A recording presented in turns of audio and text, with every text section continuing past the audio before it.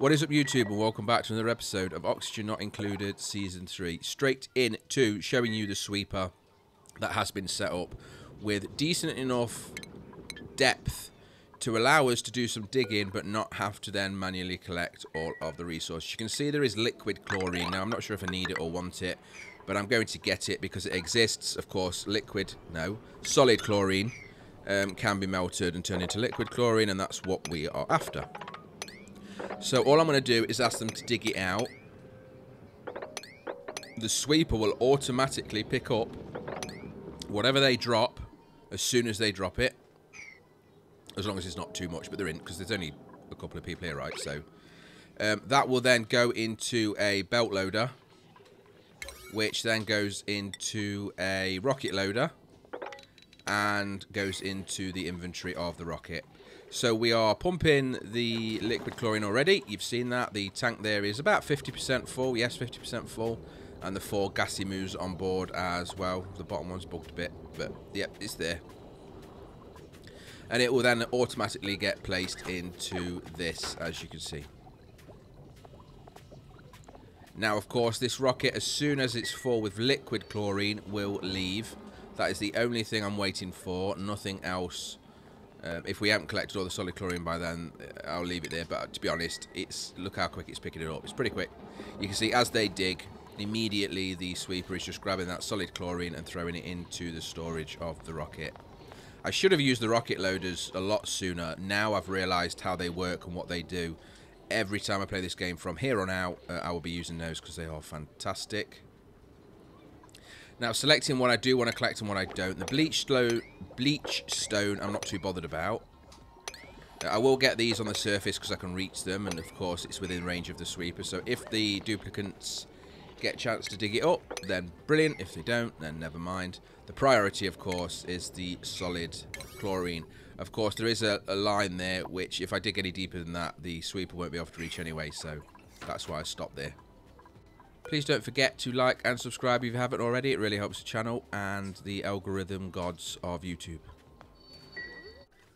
Trying out the addition to the drill cone, which allows you to add 1,500 kilos of diamond. That's an additional 1,500. So 2,500 kilos of diamond in total, which means that I should be able to fill that large cargo bay there of 50, I think it's 56,000 kilos or 56 tons.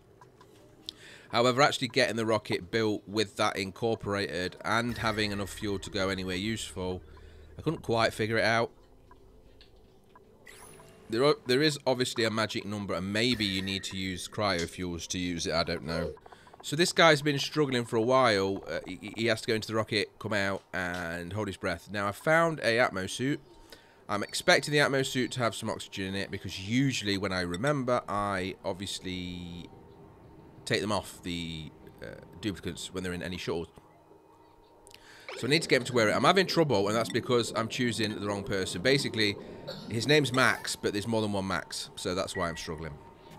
I'm not going to bore you with me trying to figure it out, but yeah, there's more than one Max is the issue. And upon realising the issue, there we go. So it's got half a tank, right? Half a tank of oxygen in there, which is better than nothing. All it means he's going to continue to do the jobs that I've asked him to do, but for longer. Because the only reason he kept having to go back is because, of course, holding his breath for too long. So as he's digging, you can see immediately the solid chlorine drops, and you can't see it, it's off the screen. But the sweeper is picking it up. There it goes. So nice and clean. Now, I told it to dig there. I'm an idiot. I don't know why I told him to do that, because I know we can't dig there, but I obviously got distracted. And you can see that's not being picked up because it can't reach, and that's where I realised, whoops. So then continue to do the bit that I did set. Now, there isn't really much else for him to do. It's just wasting time while we wait for the liquid tank to fill up, remember? So it doesn't hurt, and of course, all of this oxygen, when it runs out, he can then take the suit off and continue holding his breath. I could probably send one over using the interplanetary sender. Well, I definitely could. But as you can see, there's not much point. The tank is almost ready to go, and as soon as it is, then we go. And just like that, we are ready. Just made him make sure he finished up everything in terms of the pumping. Now, the coal that we have and the pumps that are working are still running. They will just now back up the liquid chlorine into that liquid tank that is there next to the belt loader. The idea being then, if we come back, we already have it in there ready to go. And you don't have to rely on the pumps, which means you don't have to rely on power. That is a lot of heat coming out of there. And with the magic of editing, we are, of course, already home. So all I need to do now is to take this tank of fluid to another tank that is in the base. Then you can use that to pump into the individual rockets. As you can see, I've already got a setup in place with 3 separate shut-off valves. And again, this is before I realised that there are proper fuel oxidizer loaders and stuff, so it's me being a noob. Now, firstly, I am going to release the critters, and do tell me if there's a way of doing this that's not as annoying as this. So, I've caught them, I've wrangled them, I've put them in the critter containers, but now I have to wrangle them again, because they're loose at home. I have a little square there. I just want to try them out. I don't know what their expectation is. As far as I'm aware, other than the brackine that you can milk them for, which at this stage in the game I'm not sure I'm going to investigate that. They also eat the grass and off-gas natural gas, which is be honest, it's just like cows, right? Cows eat grass and then crap and fart a lot. It's just what they do. So that is what the 𝐑𝐄𝐋𝐀𝐓𝐄𝐃 do as well, but you can milk them for, I think it's the brackine, which is the magic potion that makes critters very, very happy, and you can also use it for some end game constructions or liquids, which again, I'm not sure we're going to need to get to. The most complex liquids I'm looking to do are in order anyway, is supercoolant, because we need that to get into cryo, and as soon as we get supercoolant made, we will then start making the liquid oxygen for the oxidizer and the liquid hydrogen for the fuel. Now, the best ratio for them is 2 large fuel tanks of liquid hydrogen, 1 tank of liquid oxidizer, and that is your max distance that you can gain from a rocket. Though still, I'm not sure how you would fit that into a drill rocket, because of course you wouldn't be able to store it anyway. I don't know. Let me know any ideas, or if you've got any images or anything, please do share them. I would be interested to know how to do like an OP rocket, or at least the most efficient rocket you can do in the game, without me having to just Google it and cheat, which you know by now, I'm sure, that I don't like doing.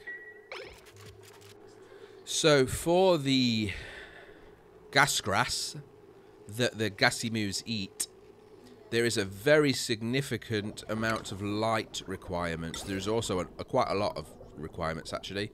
These light bulbs will not cut it. Each plant requires, I believe it's 11,000 lumens of light, which you can get from this giant sun lamp that uses 1,000 watts of light, but you will only get it for, I don't know, 3 or 4 of the squares underneath it. Those ones that go out to the edge, although it looks like it's in range, is not. So you will need at least 3 of those in this room to get all of them plants growing, which of course is a crap ton of power and a crap ton of heat. Now, again, we're not going into the end game brackine milking of them in this season, because I'm more interested in the space travel now and getting the resources that we need. But I'm not sure if it's worth it anyway. The buff you get to your critters from them having the brackine, I would be interested to know how good is it, because there's a lot of infrastructure. I use that word a lot, but there's a lot of infrastructure to set up to get them working. The plants, the gas grass needs liquid chlorine, which in itself is not the easiest of liquids to produce, but then also storing it in pipes is obviously going to blow out and cause damage and then waste it. It doesn't seem to matter what gas is in the room, so that's good. Of course, they are going to off-gas natural gas, but it just seems to me like it's not worth the hassle. I am open to be proven wrong, but we shall see.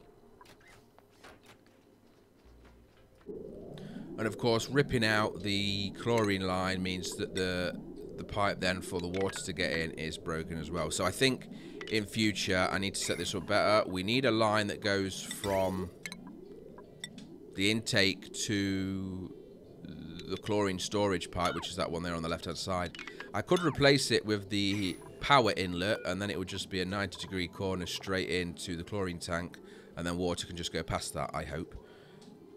Obviously, although it's really interesting how they do it in the game, and now I understand it, it does mean that my staking the pipe in there just as a storage pipe, which is cheesy, I know, although it works, doesn't work for moving any other liquids around the cosmos. And I think that there is obviously another way. You could use liquid tanks, but I can't imagine how people would use a liquid tank inside a rocket setup where it doesn't take up more space than they already need. I mean, the setup I've got, where we've got a bedroom, a bathroom, and then a great hall, I just can't see a way of there being space in there to put a water tank, of all things. I mean, they're only one size. They're ugly. I don't know.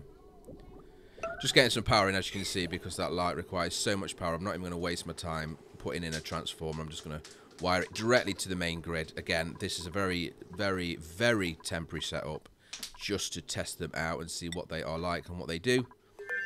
If I was going to keep them permanently, I would, of course, built them into the tower, critter tower, that we had from only a couple of episodes into this series, actually, and that has been going well for us ever since. And yes, to get the liquid out now, I need to plumb the out pipe. So as you can see, that is the one there on the left that I've added, the green one. And now plumb that into the top right where it goes out of the capsule. So there's a lot of piping to do to make this work, and I never expected it to, but I just assumed it would automatically just go into the storage tank and out. I was very wrong, and in the future at least we know.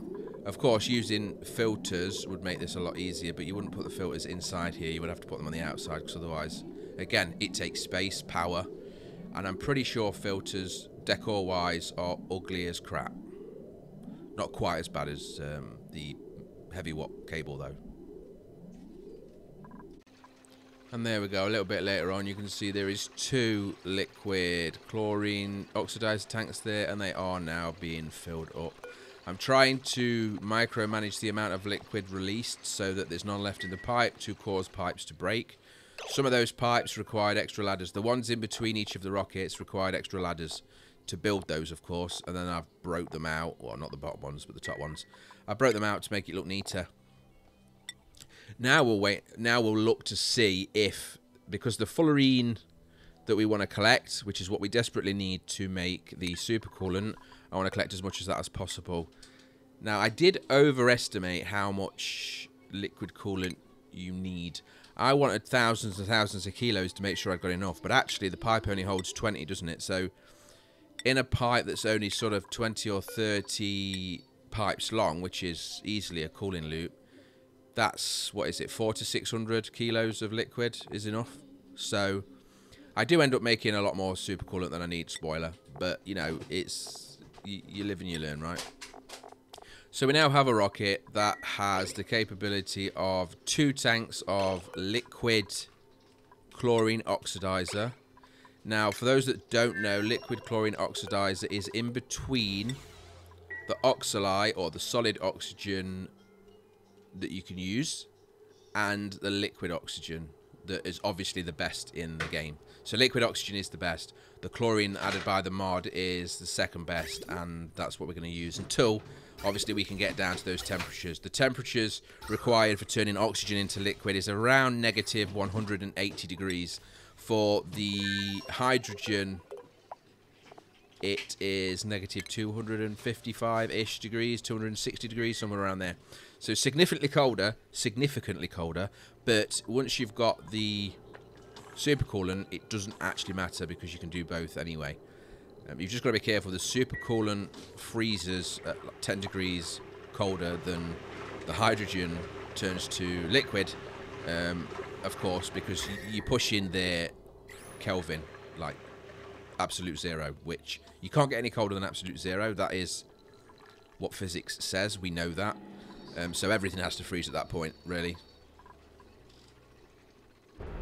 So with the most up-to-date rocket so far, we can produce liquid fuel, being petroleum, and chlorine as the oxidizer.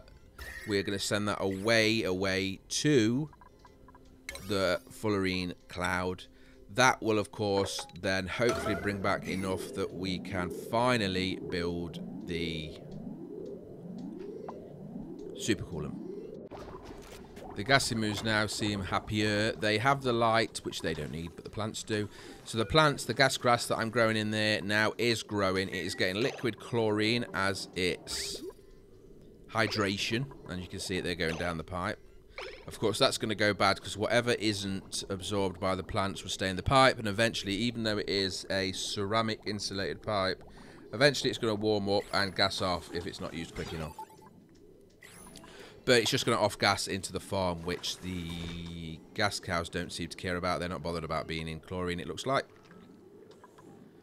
So yeah, 2 there. I've used glass tiles underneath so that the tiles directly underneath the light are also used.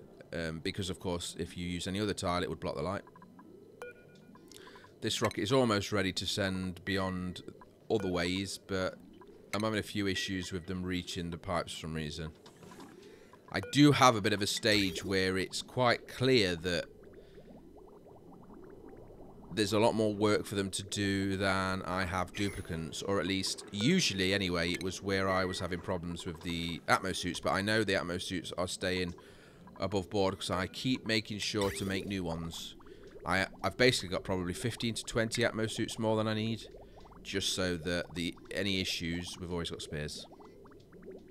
Now just playing around with the pipe, because when I set this up, I assumed that one liquid chlorine oxidizer tank was going to be enough, similar to the efficiency of oxygen, liquid oxygen, but it's not. You need 2. So I've obviously built the second one, but then the piping that I put in is out of sync. Them 3 pipes there is for each rocket, so I need it to go over into the bottom tank and then up the top, or vice versa. It doesn't really matter. But of course I don't want the lines to intermingle, because then I'll get liquid chlorine going in places I don't want it. We already know that it's going to be messy. Any liquid chlorine that is left in the pipe will eventually gas off. Now while it's moving it's okay, but as soon as it stops it will eventually heat up. The liquid chlorine that we got from that planet is only just in the temperatures of it being a liquid, so 5-degree shift will turn it into a gas, easy. As you can see, though, it is going into the tanks. Now, as far as I'm aware, when it is in those liquid tanks, or when it is in the tanks for the rocket, it doesn't change temperature. Or I've not seen it change temperature. Now, the tanks are on the surface. They are in a vacuum, so that could be the reason. But very often I do find that the actual liquid in a tank is very hard to change. And it takes a very, very long time and a lot of energy to do so. So I'm hoping that that means that that's by design. Alternatively, I would start looking for like mods that give you a cryo storage, so that you know that when you store your cryo liquids in a liquid tank with a bit of power, it remains at a temperature that makes it so it doesn't gas off like this. Because not only is it messy, depending on where it's off gassing, it is also wasting your fuel. Now we desperately need more of these scanning rockets, because we need to get out to the outskirts of space for the few tiles left that we have that are question marks, because one of them is the temporal tear, and we need to obviously open that up and, well, end the game. That is the option that we're using in this scenario, this season, is getting to the temporal tear. Now it will be the first time for me, so for those of you that do know how to do that, good for you. You will see in the next few episodes, though, that I have to figure some things out, because I wasn't expecting it to be not difficult, but as complex, which still means difficult. I don't know. There's a lot of stages, anyway, that are incorporated in order to actually open the tier, and I didn't know them until I tried to go through a closed one. Subscribe to see that mess. And there it goes into deep space in order to hopefully uncover the tier or something else that's useful. I'm not necessarily just rushing to the temporal tier. I'm just trying to uncover everything so I get an idea of what is out there and what isn't. Maybe there's an asteroid out there that actually has liquid hydrogen or oxygen on it already. I don't know. I don't even know if that's a thing. That'd be really cool if it was, though. Like a cryo planet. That'd be cool. But yeah, so that one's heading up there to the top left, or to the left of the screen. Not really top left. What is that? Southwest. Northwest. Yeah, northwest. And from that perspective, we probably need to build at least 2 more of these rockets to send them out. So one needs to go southwest, one needs to go southeast.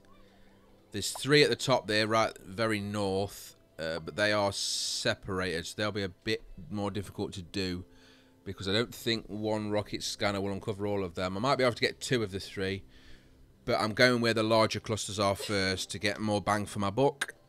And if I'm still missing what I want, I'll of course then send rockets up to the individual singular question marks to figure out what is there. And as we time-lapse over that to see the rocket travelling through space, we are at time to end the episode anyway, so I am going to end it here.